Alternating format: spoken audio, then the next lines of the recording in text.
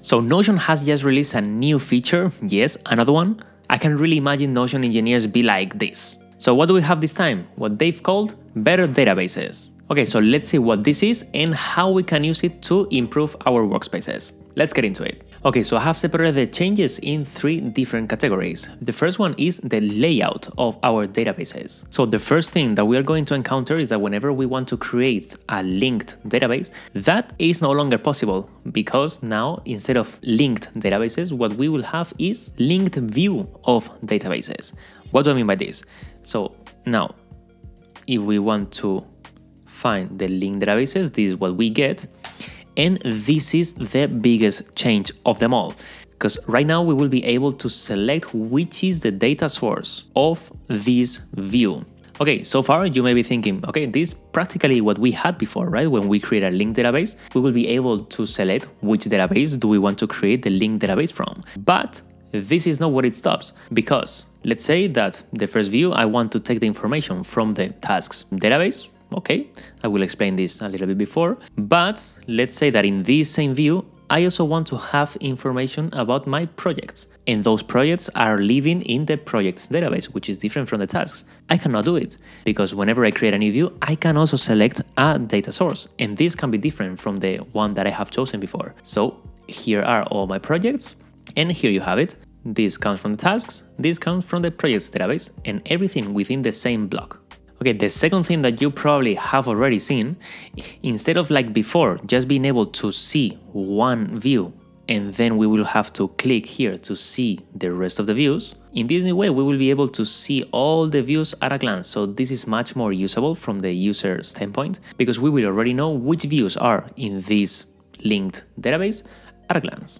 So how am I using this in my own workspace? Here I have my focus page, and before, what I was doing is to insert within each of these toggles my projects, my tasks, and my YouTube scripts, because all of them come from different databases. I cannot really show you because this is a version of February 3rd and Notion cannot really show it here. But if we now go to the current states, you can see that now there is no more toggles, everything is within the same view, and I'm getting the information about my projects from here. Then information about the tasks that I need to do today over here, and my YouTube scripts are also over here. Okay, so everything is within the same view right now.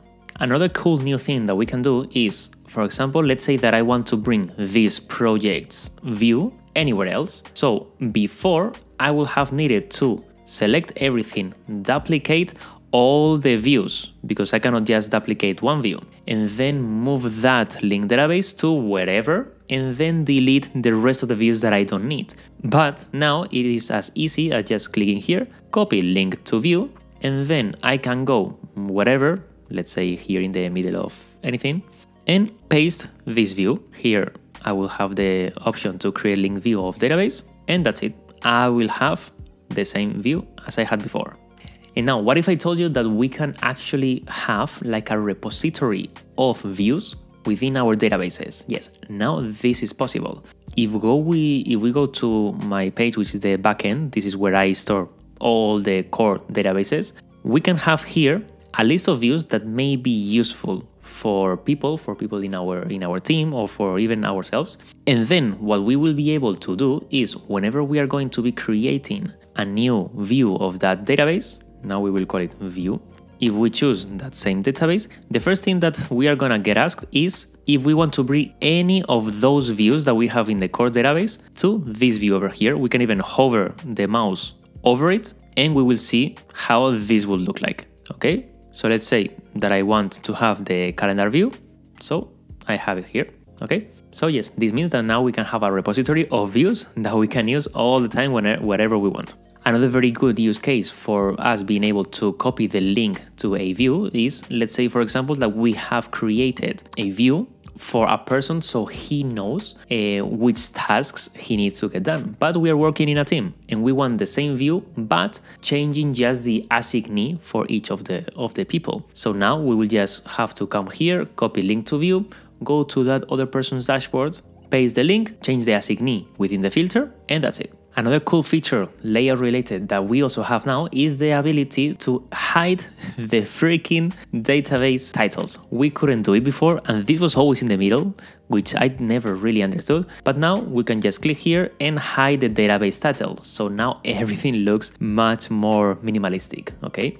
This of course also applies to my focus page, because I don't really care about the database that this data is coming from. So I can just hide it. I don't care that this comes from the previous database because I'm already saying here that these are projects, so this is redundant. So I can just hide everything because I don't care the databases. I just care about the information. But now probably if you have hidden the title of the database, you may be wondering, okay, how do I get it back? Okay, it is a little bit hidden, but it's here in the 3 dots and then in layout, and here we can turn it back on, okay? Okay, another new feature is the way that Notion is now handling filters.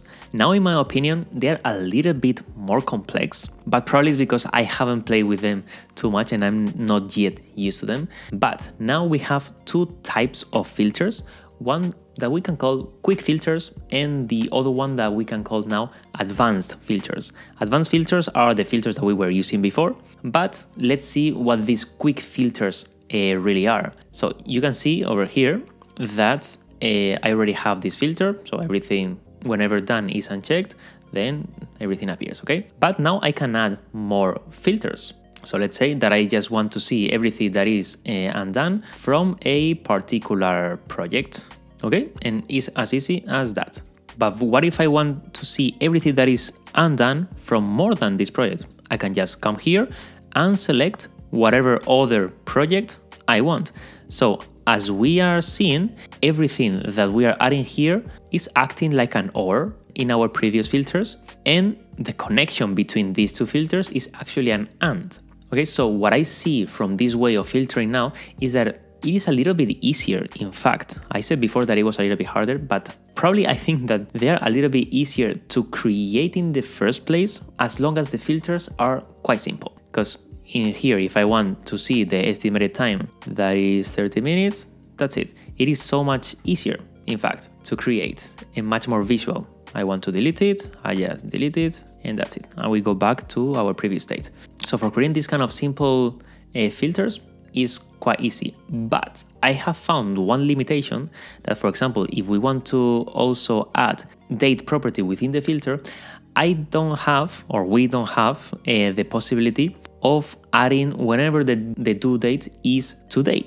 I have to select an actual date. For me, this is kind of worthless. So this is not going to be working with these simple filters. We will actually need to add this to an advanced filter, which are like exactly the same as the filters that we had today. So due date is today, then okay, then here we can do it.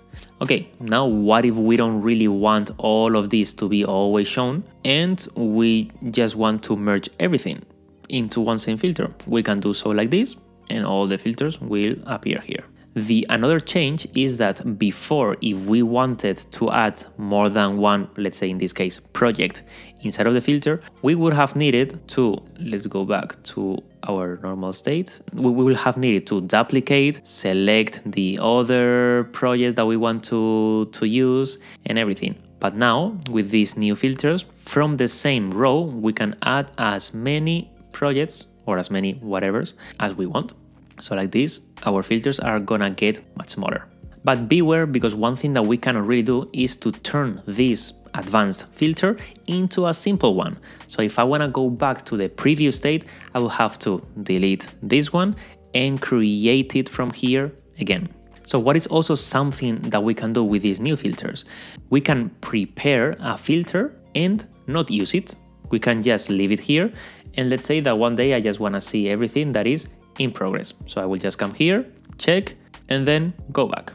Okay, so we can prepare multiple filters for different kinds of situations, and they can just be here ready just in case we need them. And now one thing that is gonna be very useful if you work with a team, which is, I don't know if you have noticed, but I have orange dot over here and a save for everyone button over here. So what does this mean?